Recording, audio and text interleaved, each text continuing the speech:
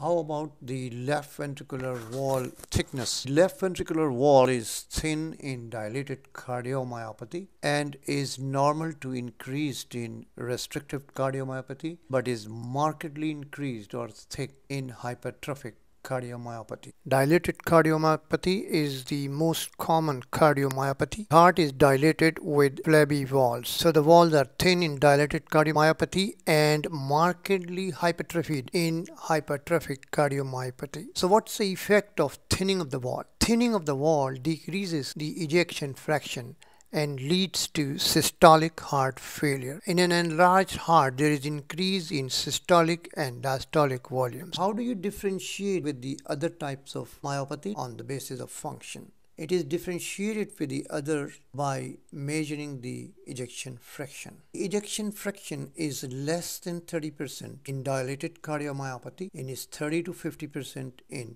restrictive cardiomyopathy and is normal in hypertrophic cardiomyopathy. Hypertrophic cardiomyopathy, the walls are markedly thick. And what are the clinical features? There are collapse and sudden death at an early age and in young and athletes. There is syncope and angina-like chest pain. So how about the ventricular hypertrophy in hypertrophic cardiomyopathy? There is asymmetric irregular ventricular hypertrophy. And how about the septum? Irregular hypertrophy of the septum. This hypertrophy is also found in aortic stenosis and hypertension. But in aortic stenosis and hypertension, the hypertrophy is regular. But in hypertrophic cardiomyopathy, it's irregular. How much is the thickness of interventricular septum? Interventricular septum is 1.3 times more thicker than posterior left ventricular free wall, and there is myocardial fibrosis and thickening of the small intramural coronary arteries. How about the pressure gradient? Pressure gradient is variable.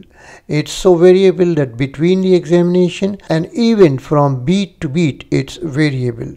How about the EKG in hypertrophic cardiomyopathy? There is left ventricular hypertrophy and there are widespread deep Q waves. And why it's due to? Widespread deep Q wave is due to interventricular septal hypertrophy. What is restrictive cardiomyopathy? This is the condition where the walls are rigid and is stiff, but the rhythmicity and contractility of the heart may be not. And how about the atrial size? There is atrial hypertrophy in all the three, but it's massively increased in restrictive cardiomyopathy. The ventricular arrhythmias are uncommon in restrictive cardiomyopathy. That produces the low voltage ECG is the restrictive cardiomyopathy. So what are the most important causes of dilated cardiomyopathy? Most common is myocardial infarction and alcohol. Praxanxy, doxorubicin and mitral regurgitation also cause dilated cardiomyopathy. Other drugs that cause dilated cardiomyopathy are imatinib and trastuzumab. What's the ECG finding in dilated cardiomyopathy is left bundle branch block. And on echocardiography, we see biventricular hypertrophy. What does the regional wall abnormalities indicate on echo?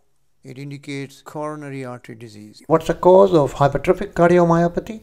It's autosomal dominant in more than 50% of the cases, so family screening is recommended. There is a defect in gene protein mutation in sarcomeric genes. What are the conditions that cause restrictive cardiomyopathy? They are sarcoidosis, which is treated with steroids, amyloid, hemochromatosis, and endocardial fibroelastosis, and Noonan syndrome. What's the treatment of dilated cardiomyopathy? Digitalis, diuretics, and dilators. The other drugs used in dilated cardiomyopathy are beta blockers, ACE inhibitors, hydralazine, anticoagulant warfarin. So what's the benefit of ACE inhibitors and hydralazine? They slow the disease process and increase longevity. And why use warfarin? Warfarin is used because atrial fibrillation occurs in dilated cardiomyopathy.